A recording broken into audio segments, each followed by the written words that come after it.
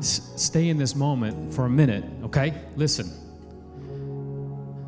Thank God the Masters got delayed yesterday, so you don't have to worry about missing the 4th round, okay? Stay in this moment. The Easter hunts, they're going to happen. Lunch is going to happen. One of my favorite things that happened since 2020 is the challenge for me to be present in the moments. Can you do me a favor and stay present in this moment? Everything else that's going to happen today is going to happen, and it's going to happen perfectly. And by perfectly, I mean chaotically, but it will still be perfect because your perspective of what happens this afternoon is more important than the perfection of what your expectation came with. Because I got a word for you. But I want to stay in this moment because Tania just said something while we were worshiping, and if you get around church folk long enough, they'll tell you that it was wrong. So I want to stay here. What she said was that because Jesus is worthy and he lives in you, that makes you worthy. That because Jesus is perfect and Jesus lives in you, that makes you perfect. And you get around Christians and they'll immediately dismiss because they know that their actions aren't perfect. But your actions have never defined your perfection. Jesus' actions did. Which means we can celebrate this morning because you are perfect because of Christ in you. It is the most humble thing you can do because what you're saying, it's not about your efforts. It's not about your church attendance. It's not about how much you give. It's not about how well you serve. It's about believing the truth that Jesus made you perfect on the cross. Jesus made you righteous on the cross. Jesus made you worthy on the cross. So maybe you can leave this service and maybe you came with this perspective of, man, I'm just going to come to church because it's what you do on Easter. My friends, you came to this church to be revived. You came to this church because we are a church that is more known for telling you who you are, not who you are not.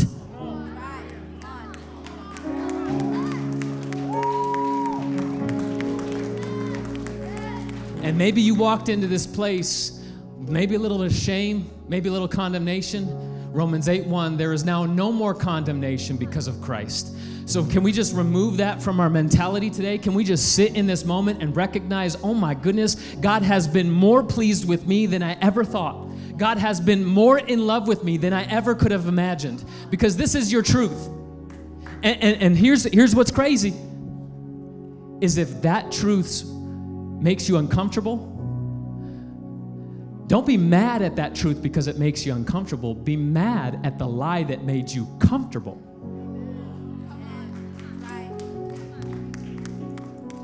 Because the message of Jesus is that you are worthy. You're his beloved. The message of Jesus is you are loved in spite of your actions. And maybe when you recognize that you're loved in spite of your actions, maybe your actions will begin to change more than you ever could have thought trying to do your checklist. Jesus has qualified you. He's never been disappointed with you. I know that might be hard to swallow, but the Father has never been disappointed in you because when he looks at you, he sees his beloved Jesus, and you are uniquely loved by the Father, and that's what we came to celebrate today. Jesus didn't just get up today. He got up 2,000 years ago, so every day in the modern 21st century American church should be Easter because we celebrate the King of Kings and the risen Lord because he rose to give you life and life to the fullest. And so we celebrate that. Can I celebrate a church? Give praise to Jesus this morning for making us worthy, making us good. Thank you, worship team. Can we give it up for our worship team? Amazing choir, amazing. Hey, if you got little kids, Pastor Tish, you can't see her because she's way tiny, but she's waving her hand like she cares. If the little kids, you guys are dismissed, you can get up out of here, be gone, give some people some leg room. That's good news. You can find your seat, parents, adults, teens. You guys good on this Easter Sunday? One person, Teresa and Marty on the front row are the only people excited about Easter this morning. Are you guys excited? If you can't tell, I'm a holler back preacher. All that means is if I'm preaching good, you can holler back. If that makes you uncomfortable, just nod your head. I believe it's a sin to be boring, and so we ain't going to commit sins this morning. You good? Good. It's a great day. It is a great, great day. If you're new around here, welcome. My name is Corey. I'm part of the teaching team. If you're looking for a personality to get attached to, this church ain't it, because we got a plethora of people that speak. So if you come back next week because you thought I was good, there's going to be somebody different. But guess what? They are just as good. So come on back next week. It's going to be a great time. Today we are talking about resurrected Jesus. What'd you say, Shanik? I hope you think it's good because our lead pastor's preaching next week. Just so you know. Oh, I love you, Pastor. Baptizing your kids got to be one of the most cool things on the planet. I don't know if you guys noticed. If you didn't, that last kid up on stage, and not really up on stage, but in the water was his son. And I just watched you baptize your son. That's got to be the greatest moment on the planet. Good talk. All right, get ready to get the message? Is that awkward for everybody else? Good. So we've been in this sermon series called Eden. And what we've been talking about the last couple weeks, I know if you've missed it, I'm just going to catch you up real quick. It's not really controversial. I just want you to be informed about it. Is in Christian culture, you know there's a lot of debate about things in the Bible, about things in life. And I think that the disagreement is beautiful. I really do. Because God didn't call us to uniformity. He called us to unity, but not uniformity, which means that you don't have to believe everything that we believe here to belong. And this should be a safe place for you to question things, to doubt some things, to be okay with thinking that you're right and then finding out that you're wrong about some things. It's okay because I'm wrong a lot of times. If you disagree with me this morning, welcome to the club. Sometimes I preach and I get off stage and go, wow, I think I disagree with myself. And we're in this journey together. Faith isn't about having all the right answers. Faith is about being vulnerable and willing to admit when you're wrong, willing to recognize that this walk with Jesus isn't always easy. But if you get around some safe people, a walk with Jesus can be filled with faith and love and laughter. Because the only thing that matters in the kingdom of God is that you love people well, not that you believe all the right things. And this idea around Eden, you grow around Christians, you read Genesis chapter 1, you find out that there's this creation story according to the Bible that began in Eden, and there's a lot of debate around that, whether or not it was a figurative garden or a literal garden, and we told you in week 1 in this series that in my opinion, I don't really think that matters. What matters is that you recognize that what Jesus did, he got up in a garden so that you and I could permanently live in a garden called Eden, and this garden is within you. This is what this whole sermon series has been about, so if you've missed it, you're caught up. My goal today is to remind you and to empower you that Eden lives within you, and Eden represents perfect union with God. My friends, regardless of what you've believed in your life, you have always been in perfect union with God. You just might not have known it. And so my hope and goal today is to inspire you and to remind you that you are most like God when you're doing two things, when you're serving and when you're creating. And I got a challenge for us, if you're willing to accept that, around what you are tending to in your garden. You see, it's a lot more clever than you think it is. All right, couple people on board. All right, I got a passage of scripture I'm going to read. It has nothing to do with my message. I just thought it was really funny. And then we're going to dive into the good stuff. Cool? Are you sure? All right, John chapter 20.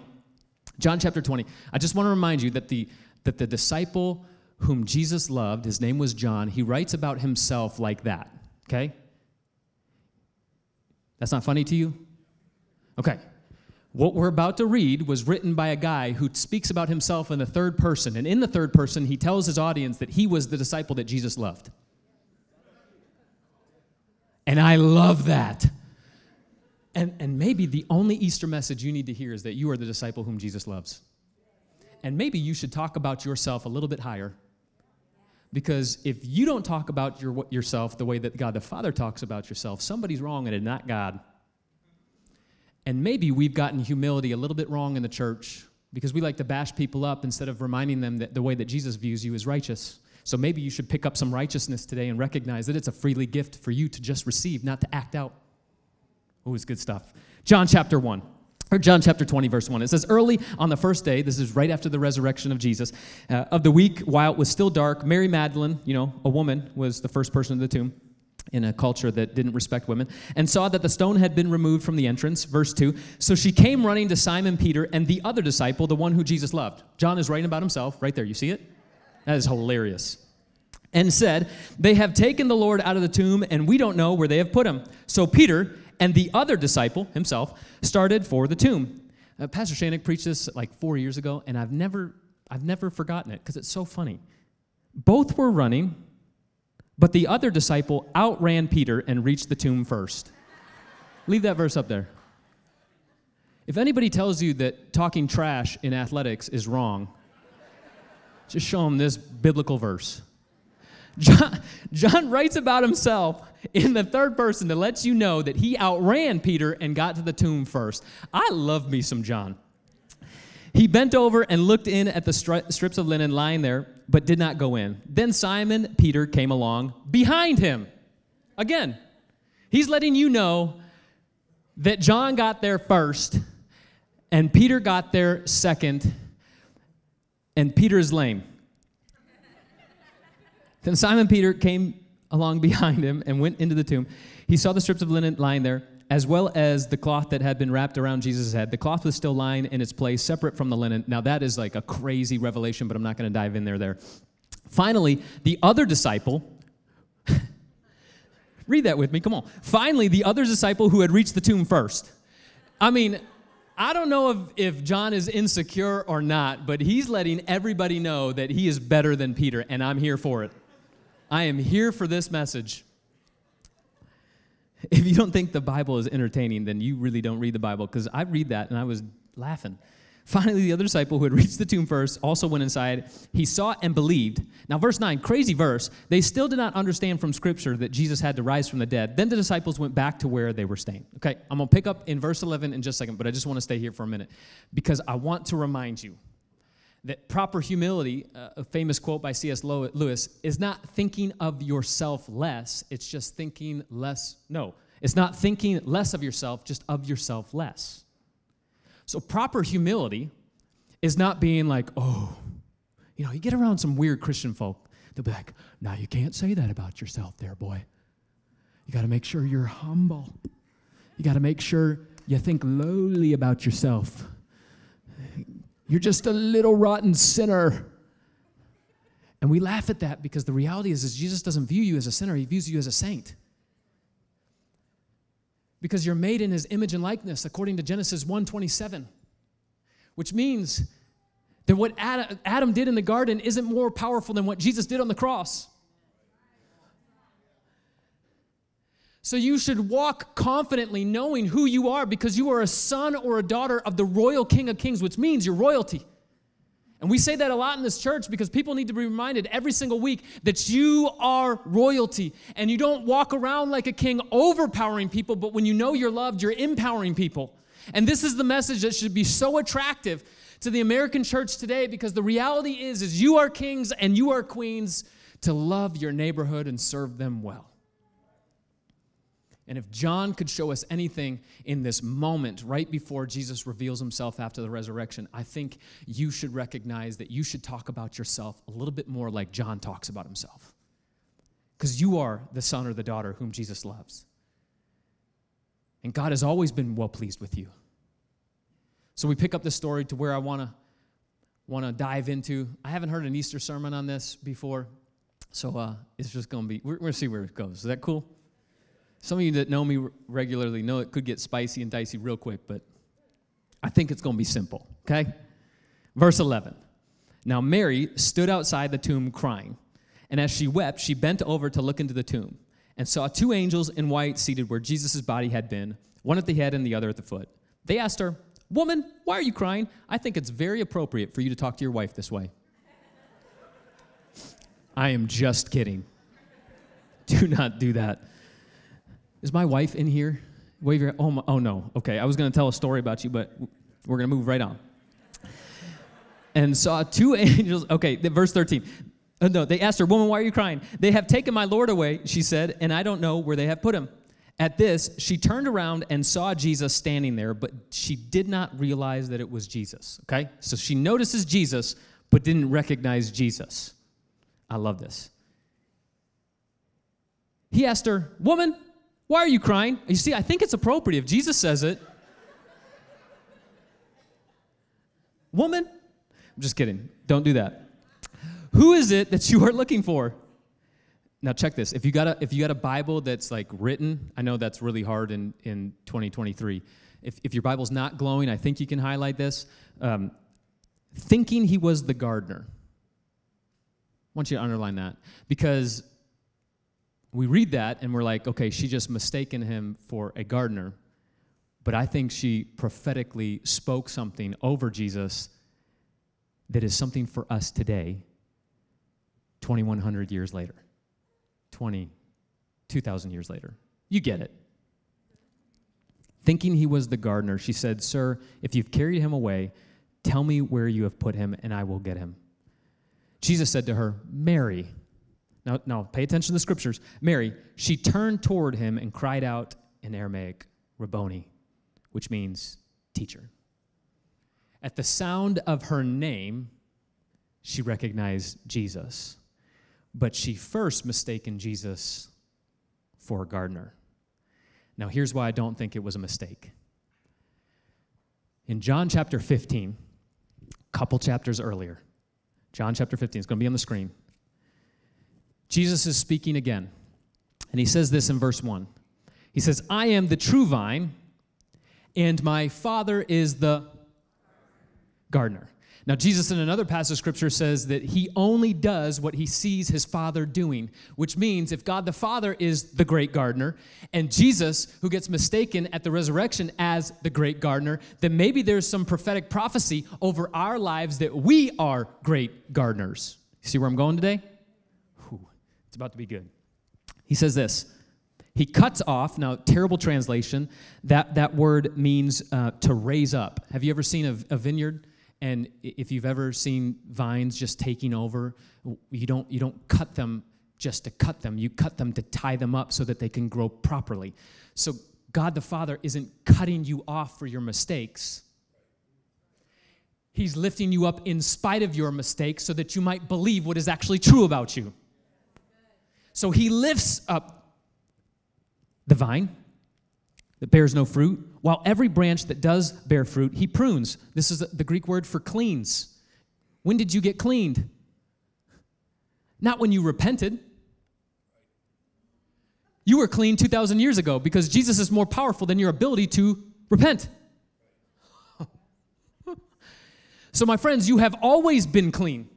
And maybe if you haven't been living that way, maybe it's because no one told you that you were clean, because you will start to live the way that you are proclaimed about, which means my job as a preacher isn't to condemn you. My job as a preacher is declare what Jesus declared over you. So he cleanses us. Thank God for the cross, because he cleanses us. You are already clean because of the word I have spoken to you. If you disagree with me, you got to disagree with John chapter 15, verse 3. You are already clean. Already clean, because of the word I have spoken to you. Verse 4, now he says, remain in me. Or it also is the Greek word to abide in, or to make your home in, or to wake up to the garden within. You see, we're a lot more clever than you think we are when we did this series 6 weeks ago talking about Eden, tying it all the way up to this idea that you are a great gardener. Stay with me. Remain in me, and I also remain in you. No branch can bear fruit by itself. I must remain in the vine, neither can you bear fruit unless you remain in me. The reason for why we believe, you believe not to make it true. It's always been true. You believe to activate the truth so that you actually live it out. When people hear grace, they get really scared because they think that people are going to go and do whatever they want to do. My friends, you've already been doing whatever you wanted to do.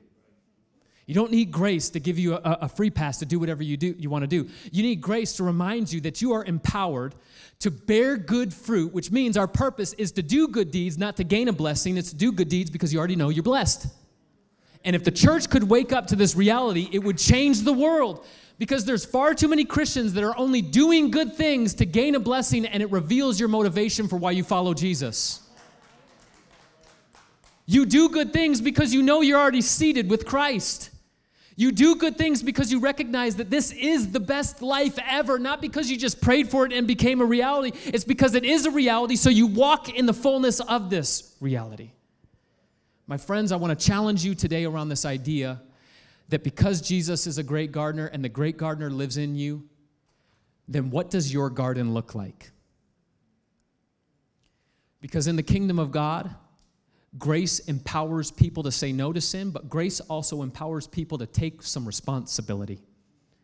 And this is where people do get a little bit uncomfortable, because the reality is you have a garden to be tending, and have you been tending to it? You have a responsibility, and it's not to change the world, it's to change your world. You were never designed and created to change the world. Think about it from Jesus' perspective. He didn't even change the first century world. They killed him. So what makes you think that you can change the world? Mother Teresa didn't even change the world, because it's still pretty crazy out there, right? But what would happen if we picked up some responsibility to tend to our own gardens and change our individual worlds? So let's talk about our gardens today, because I can get super inspirational and preach a great revelation for you. But sometimes when you get around church folk and you teach them about grace, the common question is, well, just tell me what to do, preacher. And I don't like telling people what to do, because I'm unqualified to tell you how to live, but I am qualified to tell you how loved you are. But let's tell you what to do then, okay? I've heard you. I'm going to tell you all what you want to do today, okay? And if this isn't good enough, that's on you. You can say whatever you want to people, huh? Here's the two things, okay? There's a difference between purpose and passion. Purpose and passion. Every single one of us in this room has the exact same purpose. I know you might not have been taught that, but we all have the exact same purpose. You know what that purpose is? To love people well. Now, your passions will determine the area of influence that you are given to fulfill the purpose of loving people well. Now, you might be looking at me and saying, I'm a little turned off by that dude's passion, and that's okay. But I recognize that my passion is to tell people how loved they are, and if you're uncomfortable with that, it's okay, I love you, welcome. But my purpose is to love you well in spite of our differences and disagreements. That's hard to do. It's also why I think God loves to live in the gray.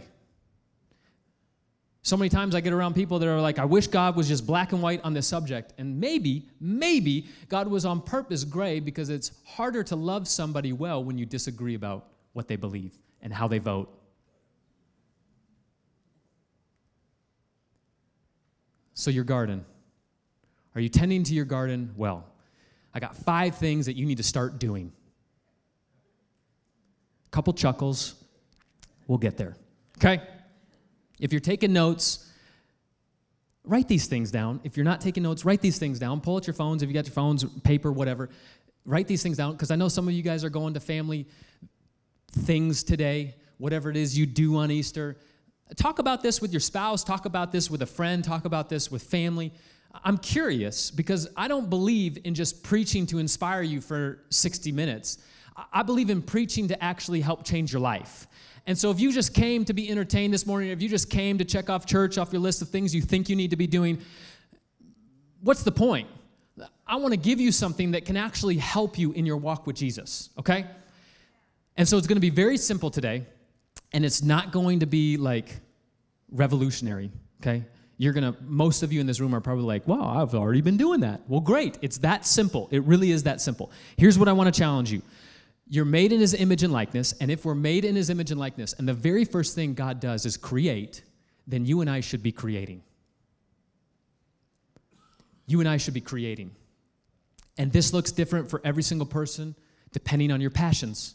Now, as you pursue your passions, your purpose is to love people that you come into contact with. But I want to encourage you today, what are you creating? What kind of family life are you creating? What kind of marriage are you creating? What kind of kids are you creating? And I'm not talking about literally there. What? I didn't get that joke. Ask your 15-year-old. They understood it. What are you creating? What kind of business are you creating? What kind of work environment are you creating? Because you're responsible for the work environment. If you hate your work environment, look at yourself. You want to change your work environment? Look at yourself.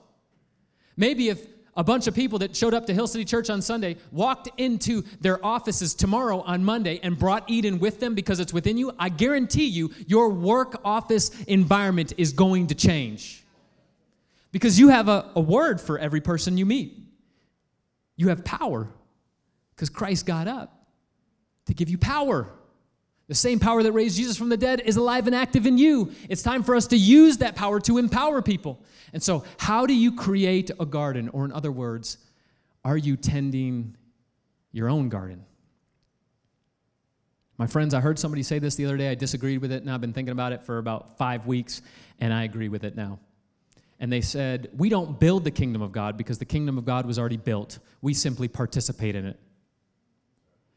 And so, my friends, I want to encourage you is how are you participating in the kingdom of God that is alive and active? Because the kingdom of God is not a physical kingdom. It's a spiritual kingdom that impacts your physical kingdom.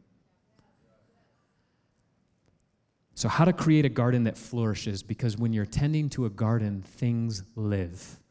That's why when you don't tend your garden, it gets overran by weeds, and it represents death.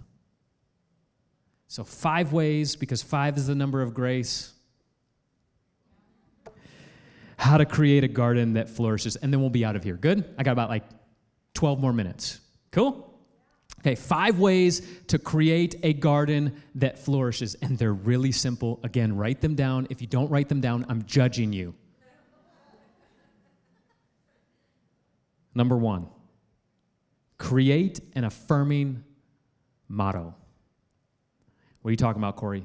I'm talking about the way you speak about yourself is the most important thing on the planet right now. And I'm talking about aligning how you speak about yourself to how the Father speaks about you. Because your biggest enemy is not the devil. Your biggest enemy is you. You will disqualify yourself. You will talk yourself out of starting that company and quitting your job. You will speak all kinds of negativity about your spouse to yourself. You will believe lies, and you will walk in those lies when you don't first, every morning, get up and speak an affirmation about yourself. Now, this can be a family code. You know, Pastor Shanik talks a lot about his family code. I thought about a family code, and there's not a lot of great letters or words that start with the letters R-I-C-E, because that's my last name. I was like, that's really clever for the Bannets, but I'm not going to do that. If you were to ask my kids, this is what we do every single morning. I've shared this before. When I drop them off at school, I say, who are you? They say, we're Rices. And I say, what are Rices? And they say, kings and queens. And I say, what do kings and queens do? And they say, show honor and be fun. Those are the only 2 rules in our household. Why? We don't harp on them about lying. We harp on them that when they lie, they didn't show honor. So the only rules that matter in the Rice household is, are you honoring people? And are you being fun? Because I am not going to raise a bunch of Christian kids that are not fun. We have a pool in our house. They are not allowed to enter the pool by the stairs because you only enter the pool with a cannonball.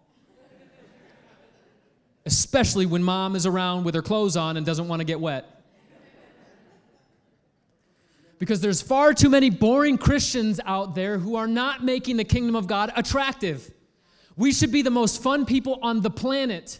And maybe you need to redefine what you think fun is. Because Christians are alive. We should be alive, but too many people are walking around dead as if you don't have resurrection power within. So create an affirming motto. I do counseling. And one of the things we do is I challenge the people that I do one-on-one counseling is create an affirming motto. In fact, one of the people that I've been doing counseling, they came up with this motto. It's really simple. They said this, I'm ready to go to the next level. I can do hard things, and I won't settle for less than what I deserve. I love that motto. I have a motto. It goes like this, I love me. I love me. If you don't like me, you're missing out. I love me. My wife loves me. That's all I need. Shanik loves me. He's in that little circle.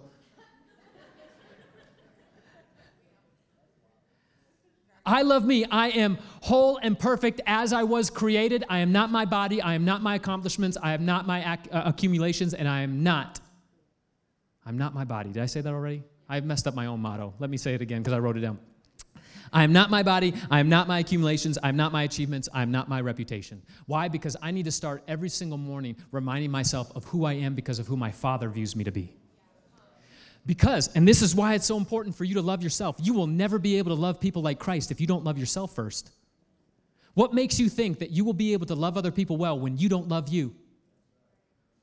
And the Father, again, I want to remind you, He looks at you and views you as worthy because Jesus lives in you. This isn't a message to just be like, wow, I can just go be crazy. Who wants to go and live and be crazy? What I want to do is I want to create an environment of people that know who they are and empower every single person they meet, because it is so much better to give than to receive. I think that's in the Bible somewhere. Create an affirming motto, because if you can't speak positively about yourself, you're never going to be able to speak positively about others, which Jesus has already given us a purpose to love other people well. So my friends, please start speaking good about yourself. Fall in love with you. Maybe the best thing you could do this Easter season is begin to fall in love with you. Again, I love this. Number 2 is this. Again, they all start with create, because you are never more like the creator of the universe than when you are creating. Create a space for intimacy. Now you're talking, preacher boy. Create a space for intimacy. What matters more to you in your garden? The things you accomplish, your work, how much money you make, or your family? And if those first 3 are more important to you than your family, I ain't mad at you. Just admit it. Because are you creating a space of intimacy within the people that you love the most? Because that's the really only thing that matters.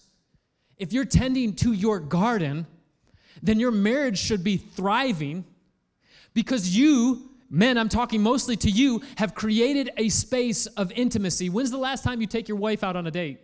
Well, Corey, why are we talking about this? Let's talk about resurrection Jesus, because it's easier to talk about things about Jesus without actually applying it to our lives, right? Here's what I mean by this. Men, if you don't already have one day a month guaranteed on your calendar for a date night, you need to start doing it. It will be the best thing for your marriage when you start making effort for your marriage. You weren't dull when you got married, so why are you dull now? I thought I was going to get a lot of amens from the women. For sure. And date nights don't have to be crazy. The first Thursday of every single month, my wife and I go on a date night. Non-negotiable, okay? We get sitters. I don't even worry about money. If you know me, I'm very frugal. Some people call me cheap. Frugal. I'm frugal. But on our date night, make it rain, baby. Sometimes we go to nice restaurants. Sometimes we go to the same restaurant. Sometimes we just go to Dragon King's Daughter because it's both our favorites. Sometimes we go do activities. Like this past Thursday night, we went and played pickleball, and I smoked her. She's not very good, but I had a lot of fun beating her, just so you know. You're like, wow, you're really insecure to be telling everybody. I love me.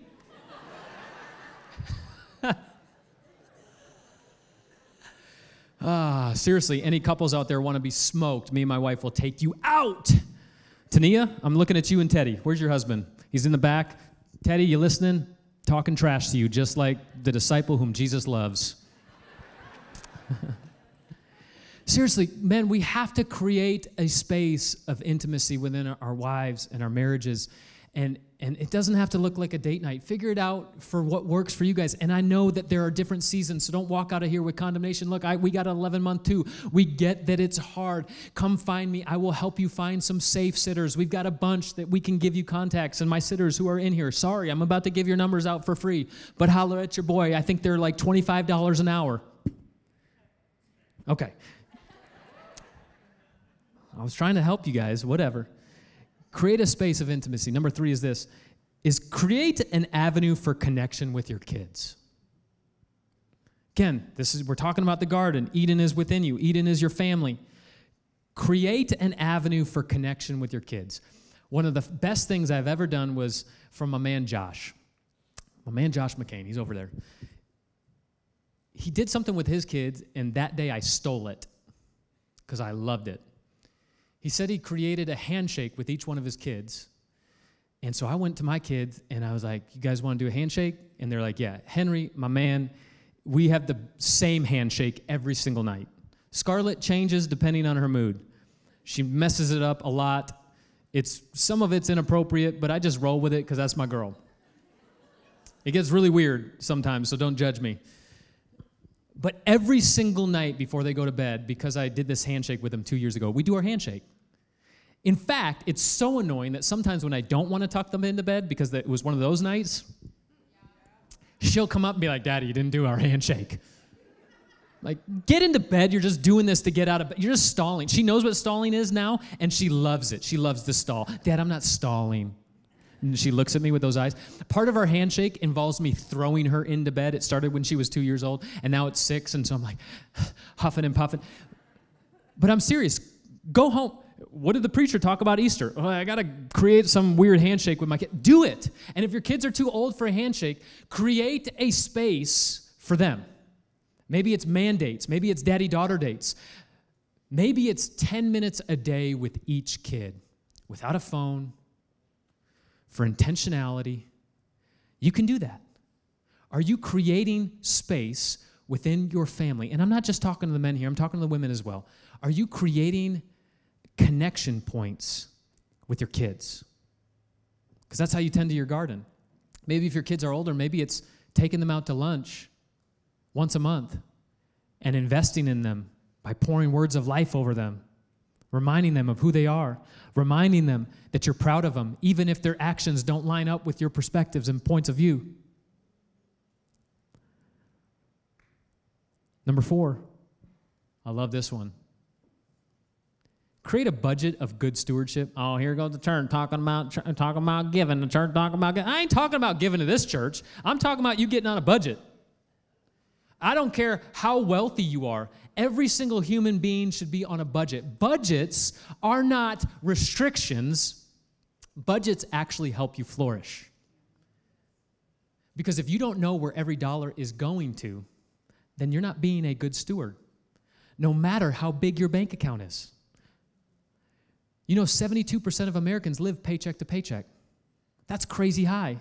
Maybe if we got on budget and started to understand our responsibility in the kingdom of God is to tend our gardens, maybe we would get into a place where a year from now wouldn't look the same as today. Create a budget of good stewardship. I'm telling you, it's that simple. But when you tend to your gardens, your world begins to flourish. And lastly, number 5, Tim, come out here. Make me sound beautiful as I land this plane. Create an environment where others matter.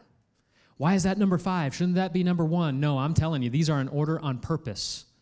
Because your gardens need to be taken care of. They need to be tended to. You need to take care of yourself first, then your spouse. And if you don't got a spouse, just skip to number 4.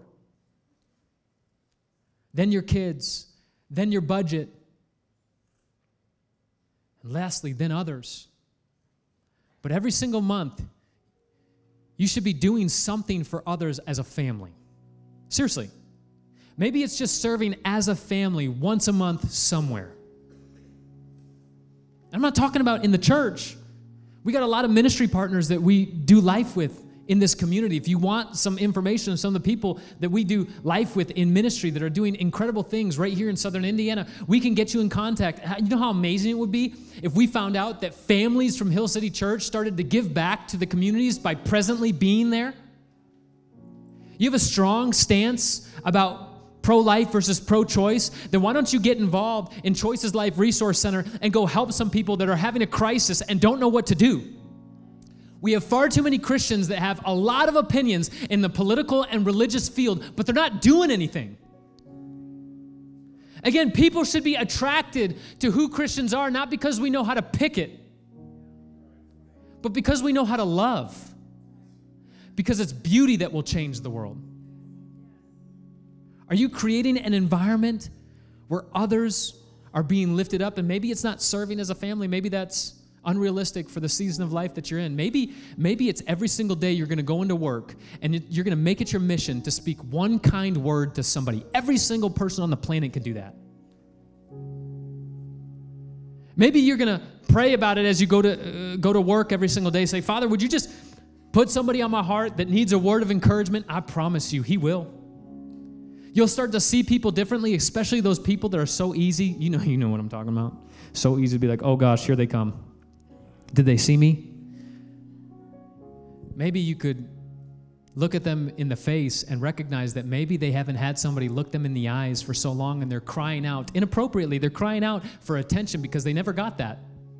And maybe they're just living with a narcissistic wound, something they should have gotten as a child and they never received it. And maybe they can receive it from you because you can look at them. Instead of being annoyed by them, you can engage with them and empower them and encourage them.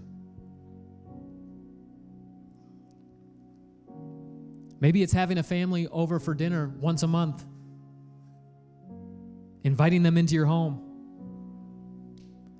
Maybe it's going out into the lobby and noticing a family that might not have a family to go spend Easter with. And maybe, you got thousands of eggs already hidden at your house. Maybe you could go invite somebody who doesn't live here or doesn't live around family that's here, and maybe invite them to your Easter, because life is better connected. And at Hill City Church, we refuse to be a church that condemns people. We want to empower people. But there's no point in empowering people if you're not connecting with people, because we are not meant to do life alone. So I want to encourage you, every single one of you has a garden. And we're to be tending to that garden, creating safe spaces for people to flourish, creating safe spaces for our marriage to thrive, for our kids to grow up in and want to be home when they leave. Man, my wife and I, we're working really hard in creating a home that our kids want to be home when they get kicked out, because they will get kicked out.